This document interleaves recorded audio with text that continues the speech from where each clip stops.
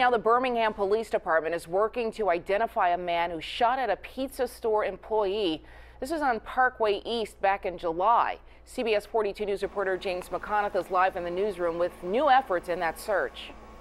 Yeah, that's right, Sherry. The detective on this case shared this video with us that you're about to see because she's hoping that someone out there can identify the shooter. Detective Joylyn Craig said it's amazing that no one else was injured when a man opened fire outside a Papa John's restaurant near the end of the lunch rush hour. Surveillance video from that day shows the suspect approaching a vehicle in the parking lot in broad daylight. When he walked by, employees in Papa John's noticed he wasn't exactly dressed for the sweltering heat.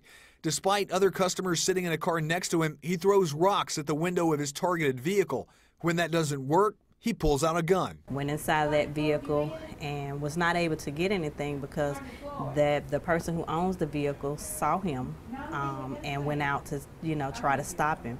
And he fired shots at that guy. For the victims that were, in this, we want to try to make sure that we can get this guy off the street because that is very dangerous. Now, the victim was struck by a bullet, but not severely injured in the shooting. If you can identify the person that you just saw in that video, contact the Birmingham Police Department, or you can call Crime Stoppers at 205-254-7777. You can leave a tip anonymously, and good information may earn you a cash reward. Live in the newsroom, James McConaughey, CBS 42 News. Local coverage you can count on.